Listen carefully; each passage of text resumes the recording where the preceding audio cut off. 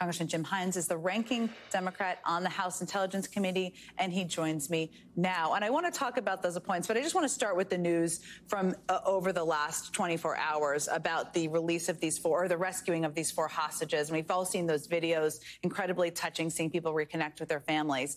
Now, Jake Sullivan this morning acknowledged that a ceasefire and hostage deal is the best way to get the remaining hostages out, in addition to, of course, ending this war. And I just wanted to ask you, I mean, can the rest of the hostages be rescued through military operations in your assessment? And how concerned are you if that is the planned approach, especially given the civilian death toll that we saw with this operation? Yeah, good to be with you, Jen. The rescue operation was a remarkable operation, you know, in the tradition of Israeli special forces going back to the raid on Entebbe, where they, rescued civilians from a hijacked airliner in Africa. But the answer to your question is no, there's simply no way, these operations succeed because of exquisite planning, competence, but also luck. And, luck is not always on your side. Anybody who needs a reminder of that need just watch, the Mogadishu operation that led to the movie. So, no, that is not an option. The only option for the freeing of all of the hostages, of course, is for all parties to agree to a cessation of hostilities and a release of hostages. And, I know that Bill Burns and others are working away on that, but that's also a very, very heavy lift. Prime Minister Netanyahu is addressing Congress next month, and the United States and even leaders within Israel, many, you included, have been pressing him for a clear plan on how we will end the war and what will happen in Gaza on the day after. This is something U.S. officials have been pressing for since the beginning. He seems to be ignoring these pleas while also proceeding with a military campaign. Is there more leverage you think the United States should be using to push Netanyahu to produce that plan? And what do you hope to hear from him when he's here next month? Yeah, I mean, of course, there is more leverage. And it's terribly painful to talk about, much less apply, right? Because Israel was attacked here. And look, I've been critical of the way they have conducted the war, and there's plenty of room to be critical about that. But I guess at the core of this, Jen, is the fact that, there is no way for Israel to win this purely militarily, right? Hamas, disgusting terrorists though they may be, have a vision for a future. And it's a dark, horrible, evil vision.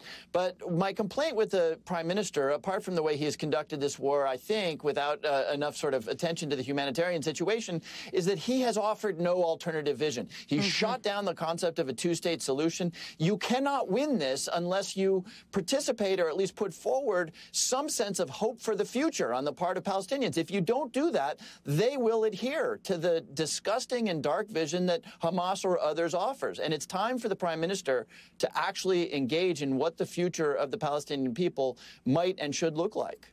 Which he seems resistant, hesitant to all of the things to do. Well, let me ask you, let me just turn to the intel appointments, because you've spoken about this a little bit. I know and I believe you have a great deal of respect for the chairman, Turner. And it sounds like from the reporting he learned about those appointments to the committee through news reports. Have you talked to him specifically about this? Is that true?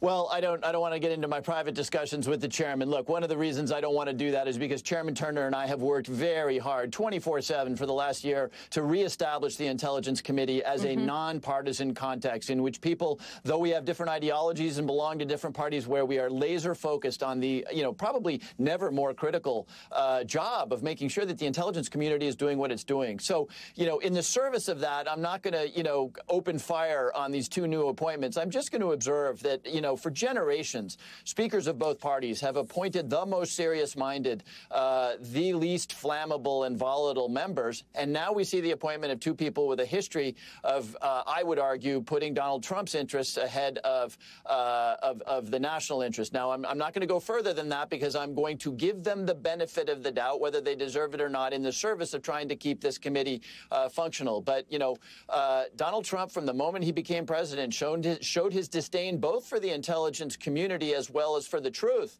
that they are all about providing to power. So, again, this is very concerning, particularly when you saw Congressman Perry's statement about how, well, now the committee will finally do real oversight. What an insult to Chairman Turner and to the people who've been toiling in those vineyards for a very, very long time. So fingers crossed, but it's not a happy day for me anyway.